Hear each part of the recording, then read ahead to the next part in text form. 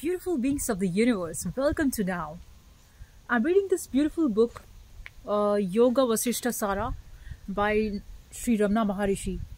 In this chapter 3, he talks beautifully about the marks of a liberated person, Jivan Mukta. So I just wanted to share about these pointers here. The first one says, the knowledge of the self is the fire that burns up the dry grass of desire. This indeed is what is called samadhi, not mere abstination from speech. Second one, he who realizes that the whole universe is really nothing but consciousness and remains quite calm is protected by the armor of Brahman. He is happy.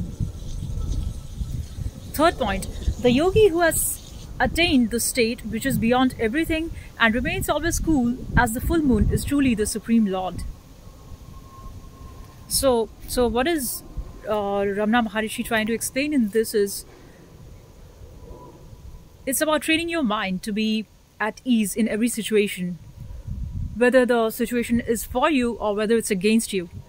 So you need to learn to be at the center of your own self. And quite often you'll find that you are being distracted and you are being tested upon.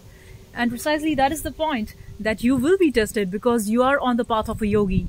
So you would be tested through all of these situations and circumstances with difficulties in life and whatever ways it can test you, because now you have learned this knowledge of staying in your own awareness, of being at the center, so to speak, in your samadhi or nirvana state after reading Upanishads and the teachings of the masters.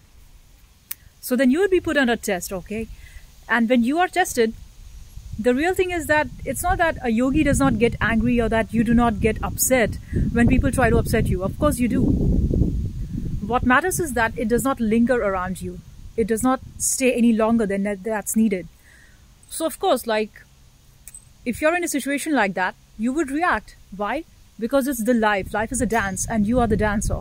So the dance needs to happen. You need to get upset when the situations are like that. You need to respond.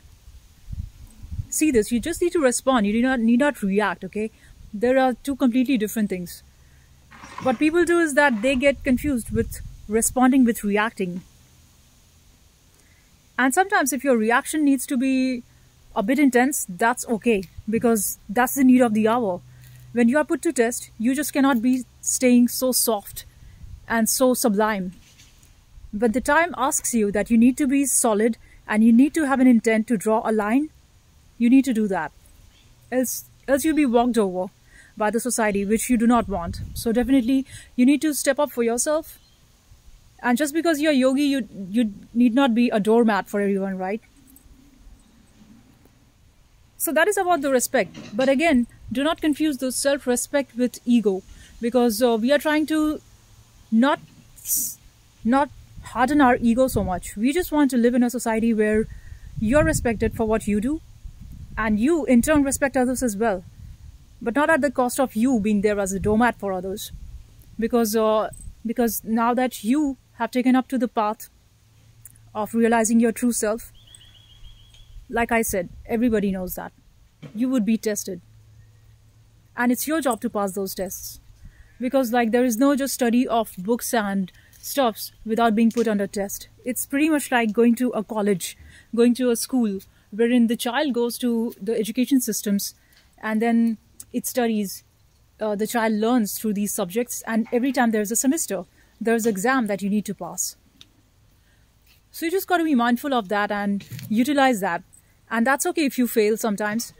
That's okay if you get upset.